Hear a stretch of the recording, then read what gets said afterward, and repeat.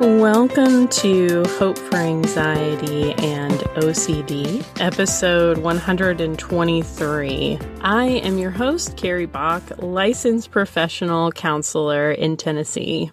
Today we're talking about 3 reasons you don't prioritize self-care. But before we get into that, I wanted to share an update on episode 122, our last episode where I was talking about dealing with uncertainty, the process of, are we going to find a house in time by the time we move out of ours? And so I'm very happy to update you and let you know that the Bocks are moving this month. And we are super excited to be moving relatively close to where we actually are. Moving to Smyrna in a great area where we will have a 1-story for Steve with a little bit of bonus space upstairs where I will be getting to record podcast episodes and working from home some. So super excited about that. God really blessed us and caused several different things to come together to make that happen. There were different little spiritual pieces that he showed us along the way and gave us peace that this was the direction we were supposed to be moving in. So we are so incredibly blessed and thankful to God for his provision in that area for us. So I'm excited. As some of you know, there have been some changes happening on the podcast if you've been following along for a little while. Back in April, we decided to go back to weekly episodes. It seemed like maybe we had been losing some folks because we were only producing an episode every other week. So we're back to weekly episodes, and I'm also excited to share just a little sneak peek that there are going to be some rebranding changes coming up. There's going to be some new podcast art, a new name, some other things coming down the pike. We're not totally ready to release all of that yet, but I'm excited to be able to share it with you. It's kind of the new and improved version of this podcast. It's been going on for 3 years now, and it's just time. It's time for a change. It's time for a fresh look and a fresh rebrand, and really to develop some more clarity on my calling towards this podcast, clarity on what we're about. Some people have gotten a little confused at different points. So we're wanting to work on this rebrand in order to provide just greater clarity about what the podcast is here for and who it is here to serve. Now, if you want to be an insider, the people who find out about this type of information first are on our email list. And to get on our email list, all you have to do is go to hopeforanxietyandocd.com/free. There's some free downloads there. Make sure that when you get the download in your email that you click the link. Otherwise, you will not be subscribed to our email list. But I consider those our insiders, our first to know about new things that are going on with the podcast. They were the first to know about our OCD summer learning sessions that are coming up this summer in 2024. All right, now let's dive into 3 reasons that you don't prioritize self-care.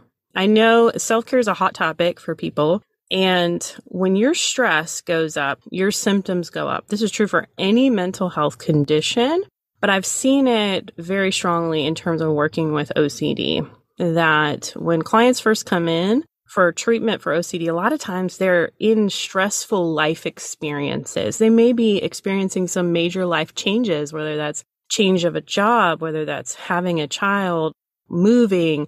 Even if there are things that we want that are positive things, they can still be stressful for us. I'm always looking when people start therapy, okay, what can we do to help lower their stress level or help them manage it better?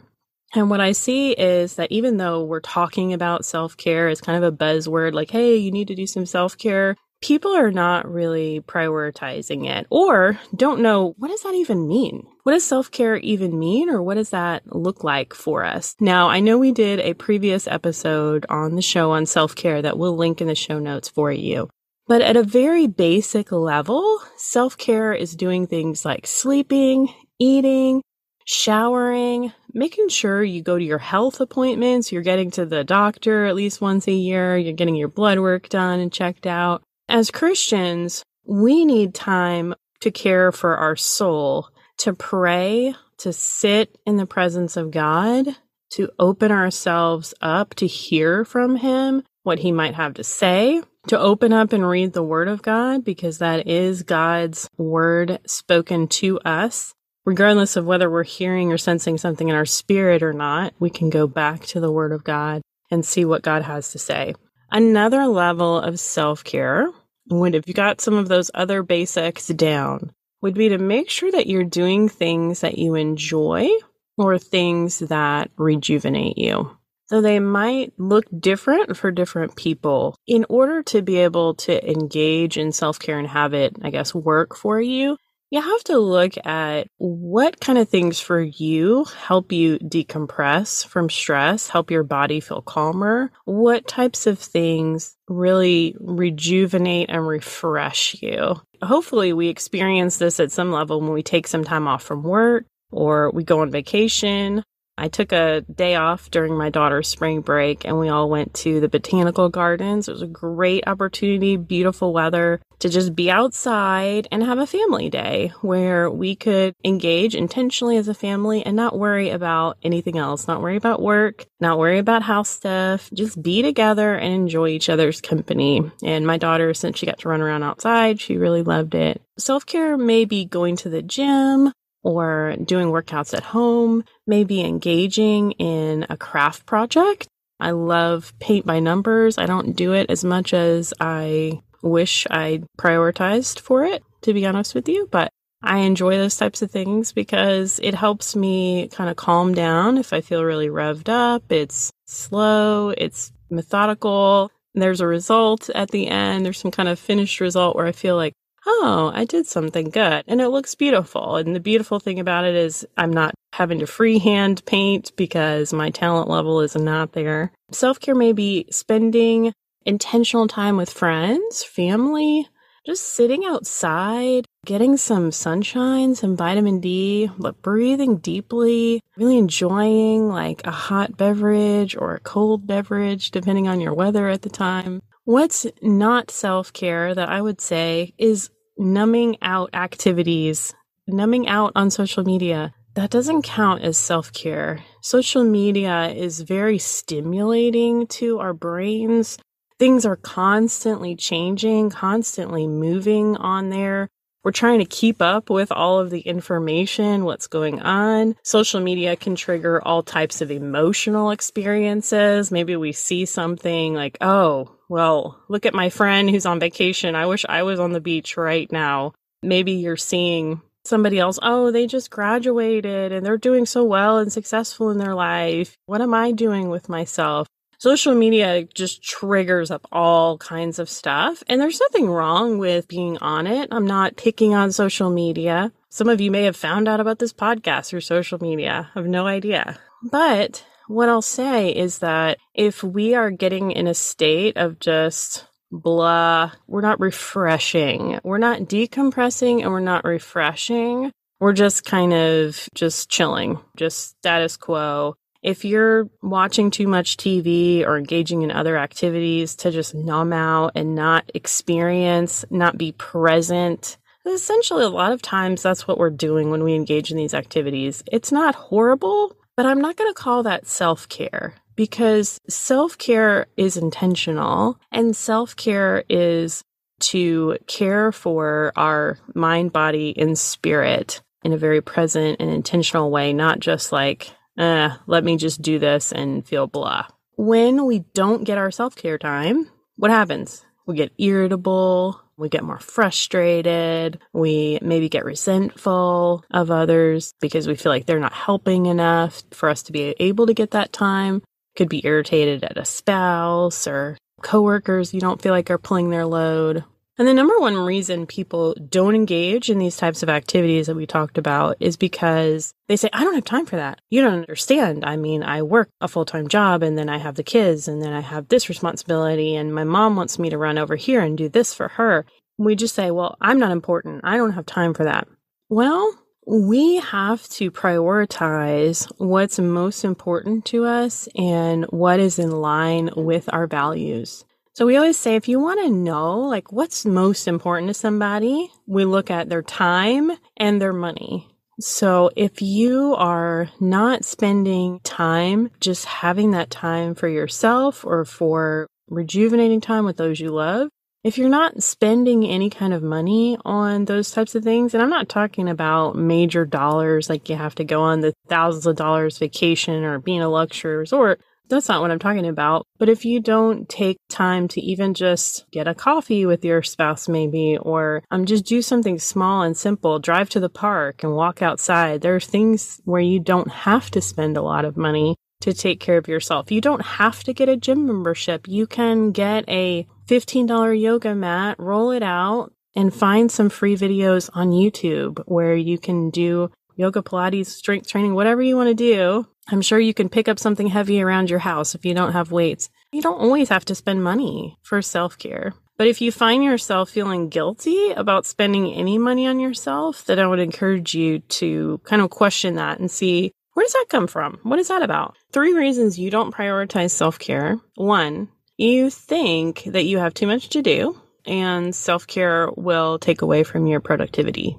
We place a lot of value and emphasis, especially in American culture, on being productive, on getting things done. We got our list. We're checking it twice. We're crossing things off. And that's a lot of times where we get our value and our worth from. That's a problem because your worth is based on who you are, not what you do. You are a beautiful creation in Christ. He has a plan and purpose for your life. And regardless of how much you get done today, he still values you. We have to be careful about this connection between our productivity and our worth. It's very interesting, this concept of productivity. I was listening to a podcast recently that talked about how she added exercise back into her routine. This was something that this podcaster had been wanting to do, and she had this concern. How do I have time to exercise? I know it's important for me. I know I will feel better physically and emotionally if I do it. How do I get back to this thing that's important to me? And what she found was that when she added exercise back in, she felt like that she was more productive. She noticed that she was more intentional about how she spent her work time, making sure that she wasn't getting distracted from the things that she needed to get done. She was sleeping better. She was feeling better and felt like, really, okay, even though I added exercise into my routine, thinking, hey, this is going to take away from some time of other things, she felt like it really didn't, that she really felt better as a result of it. One thing I will say, too, is that there's a cost in our brain for switching tasks on a regular basis. Unless you're in a business world, a lot of times people are in entrepreneurial space. People don't usually talk about this. But what I will tell you is that every time you switch gears in your brain, going from doing one thing to doing another thing, there's a cost to that. And a lot of times we're distracted all the time because we have all these pinging notifications. This person is texting you about this. Hey, I need to know, can we get together Saturday?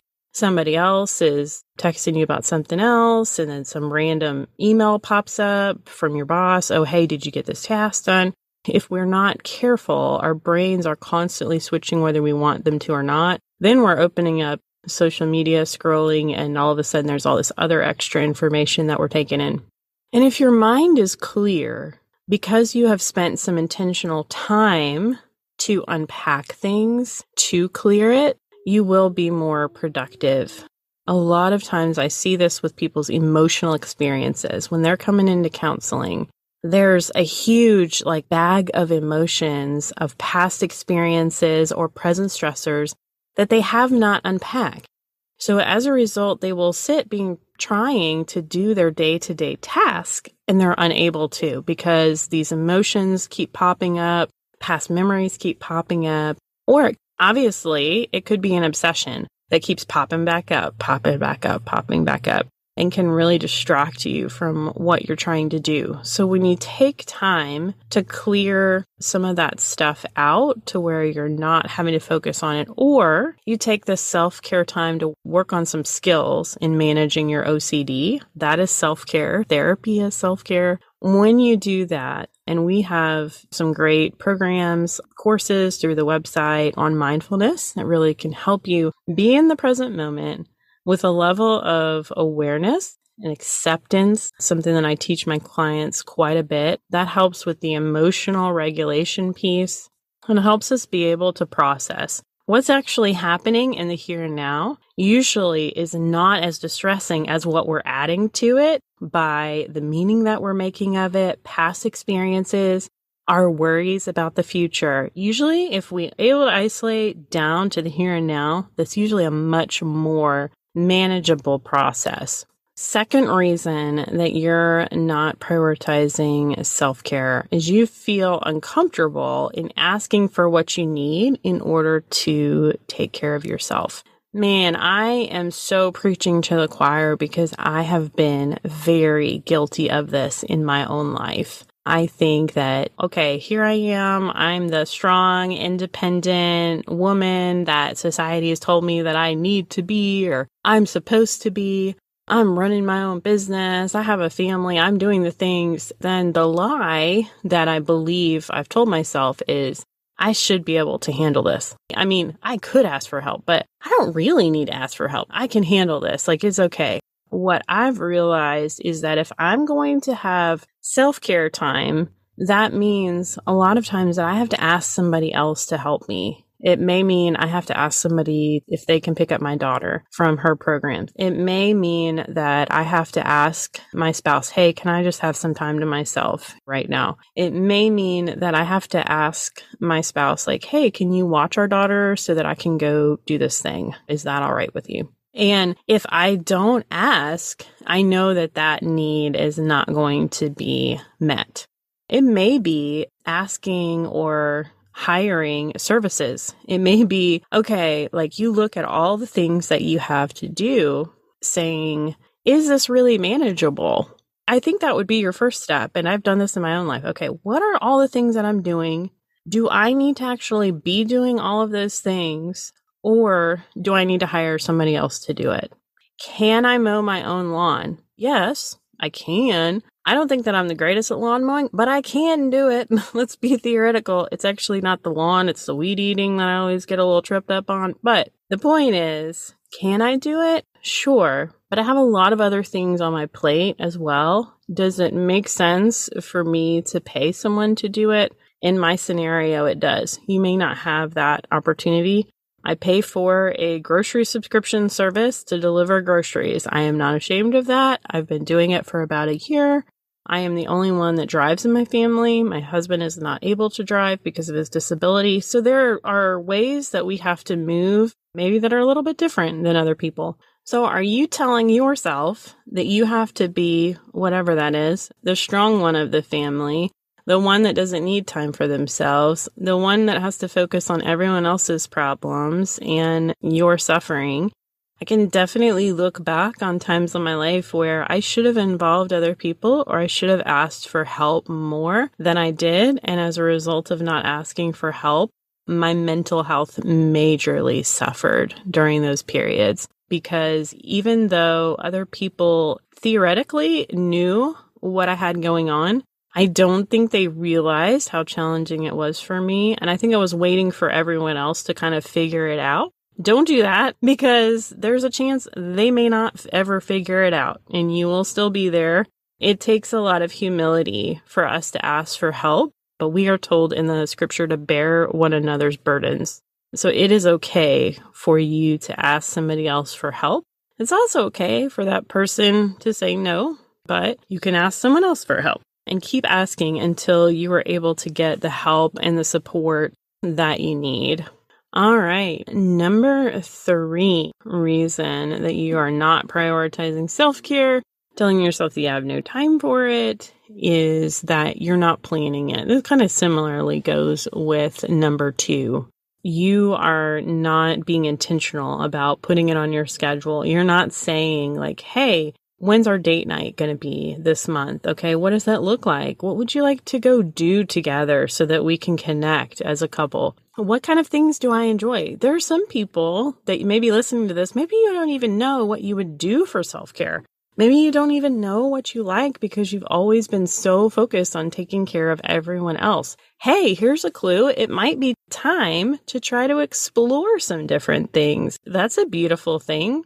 Go out and try something new. Maybe that you're not sure if you'll like or not, or you're not sure if you'll be good at. Honestly, who cares if you're good at it? If you enjoy it, if it helps you decompress, If it helps you rejuvenate internally, then good, go for it. You don't have to be good at something in order for it to be a hobby. I think that's a misnomer that a lot of people believe, oh, well, I'm not really good at anything, so therefore I'm not going to do any type of sports or crafts or hobbies. I'm not going to whittle with some wood or try to build something because I don't think I'll be very good at that. It doesn't matter. Do what you enjoy and allow God to use those things in your life to be able to just rejuvenate you.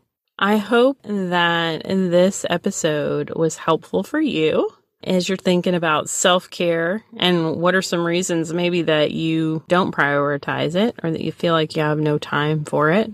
Remember, we have time for what we make time for. We just have to be intentional about it, ask for help when we need to, and recognize that self-care is not going to make us a less productive person. In fact, it may make us a more productive person.